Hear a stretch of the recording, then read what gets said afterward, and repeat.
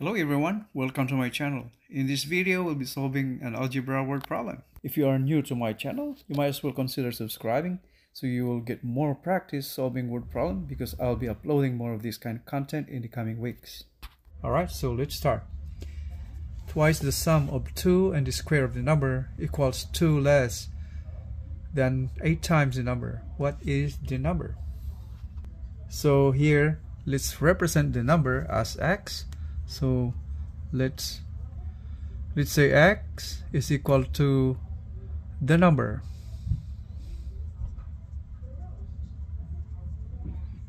So let's go back to the problem again. Twice the sum of 2 and the square of the number. Let's pause here.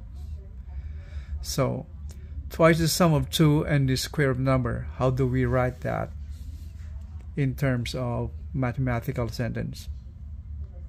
So it says here twice the sum of 2 and the square of the number. How do we write that?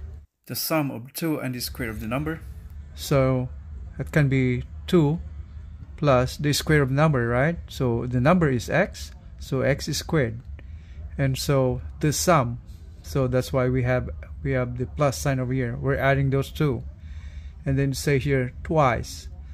So since it says here twice the sum of 2 and the square of the number, so let's put a bracket or parenthesis right there, so times 2, right? And then equals here 2 less than 8 times the number. Once again, the number is x, so 8 times the number, so that is 8 times x, right? And since it says here 2 less, so that's minus 2. And so let's simplify. So distribute 2, right? So that's 2 times 2 is 4 plus 2x squared equals 8x minus 2. Put all the terms in one place, right? So we'll just start with this 2x squared. So 2x squared, and then put the rest of this to the left. So that is 8x positive. There will be negative on this side.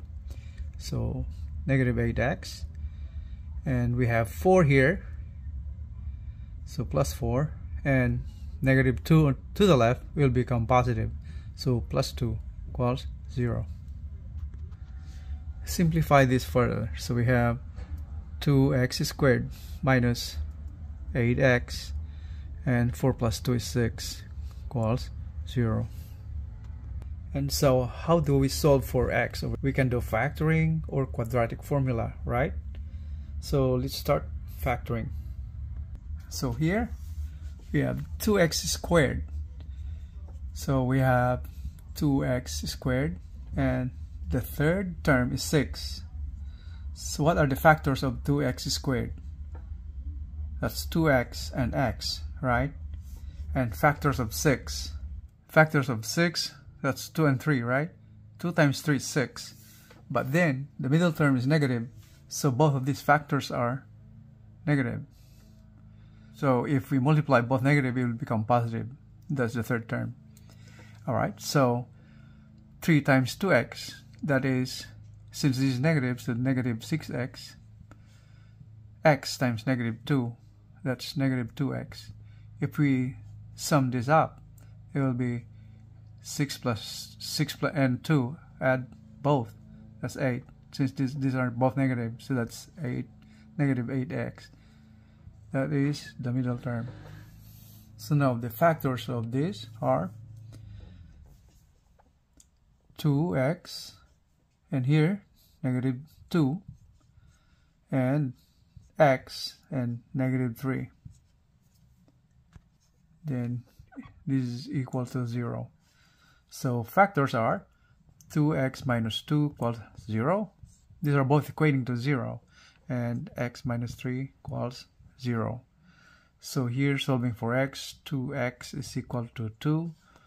Divide by 2 both sides. So we now have x is equal to 1. And the right hand side, x is equal to 3. So we have x is equal to 3 and x equals to 1. So we have two answers for the number 1 and 3. And there's another way to factor this, since the leading coefficient is not 1 but 2. So we go back to our equation. So we go back to our equation here. If you notice, these are all even numbers. 2, 8, and 6. All coefficients are even. If we divide by 2, so we will have our equation divided by 2, the whole thing. So this comes out to x squared minus 8 divided by 2 is 4. That's 4x. 6 divided by 2 is 3 plus 3 equals 0. So now we can factor this out, right? And factors of x squared is x and x. And 3 is the third term. What are the factors of 3? 3 and 1, right? Since the middle term is negative, so both factors are negative. When we multiply both negatives, it will turn to positive, right? Negative 1 times negative 3 is 3. All right, so if we fold this, we return to this equation that we have. All right, so from here, equate both factors to 0. So we have x minus 1 equals 0, and x minus 3 equals 0. So for x, transposing negative 1 to the right, so x is equal to 1. And here, the same way, 3 to the right, so we have x is equal to 3. So we have the same answer as the earlier solution we have. So we have x is equal to 1 and 3, our final answers. And so that's all for now. And for those new to my channel, you might as well consider subscribing if you would like to learn more about the strategies in solving word problems in algebra. Since in few days from now, I'll be uploading more videos on word problem solving in algebra. All right. Thank you very much. Thank you for watching. Have a great day, everyone. See you on my next videos.